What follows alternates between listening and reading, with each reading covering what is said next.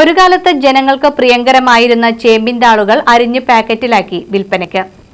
കർക്കിടക മാസത്തിൽ പാവപ്പെട്ടവന്റെ പ്രധാന ഭക്ഷ്യവിഭവമായിരുന്ന താളിനൊപ്പം ചേമ്പില കൊണ്ട് പാകപ്പെടുത്തിയ ചേമ്പിലയപ്പവും വിൽപ്പനയ്ക്ക് എത്തിച്ചത് കുടുംബി സേവാ സംഘം വനിതാ വിഭാഗമാണ്.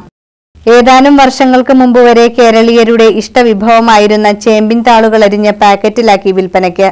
ഇതുകൂടാതെ തങ്ങളുടെ സമുദായത്തിന്റെ ഇഷ്ടവിഭവമായ ചേമ്പിന്റെ ഇല കൊണ്ടുണ്ടാക്കിയ ചേമ്പിലപ്പവും പാക്കറ്റിലാക്കി വിൽപ്പനയ്ക്കെത്തിച്ച് കുടുംബി സേവാ സംഘം വനിതാ വിഭാഗം. കുടുംബി സേവാ സംഘം സംസ്ഥാന സമ്മേളനത്തിന്റെ ഭാഗമായി വനിതാ വിഭാഗം തയ്യാറാക്കിയ സ്റ്റാളിലാണ് താളും കിഴങ്ങ് കൊത്തിയെരിഞ്ഞതും പച്ചക്കറി പാക്കറ്റുകളുമെല്ലാം സ്ഥാനം പിടിച്ചത്.